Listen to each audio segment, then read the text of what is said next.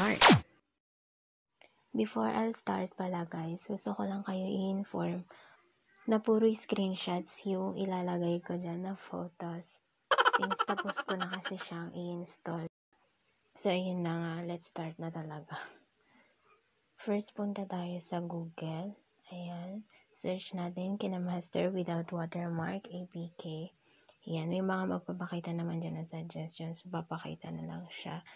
Ayan. KINEMASTER, APK, download na watermark. Ayan.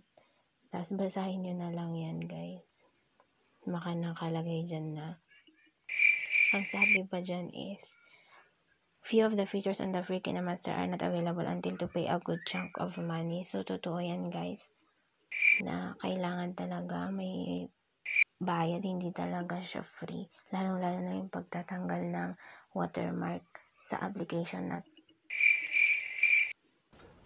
Next. Yan, papakita yan. Click mo lang yung go to download page.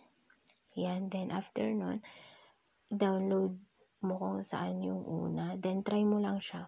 If ever na hindi mag-work, pwedeng yung pangalawa. If ever na hindi na naman mag-work, pwede yung pangatlo. Pero para sa akin, yung pangatlo yung nag-work sa akin talaga. Tapos ayan, so na-download ko na siya. And yan, yan nga, nandyan na. Ginagawa mo! Then, hardware performance analysis in progress. So, maghintay lang kayo guys. Hindi naman yan masyadong matagal. Matutong maghintay. Then, yan na siya. So, as you can see guys, hindi na-delete yung mga videos ko na ginawa ko. In-uninstall ko kasi muna yung KINEMASTER na dati.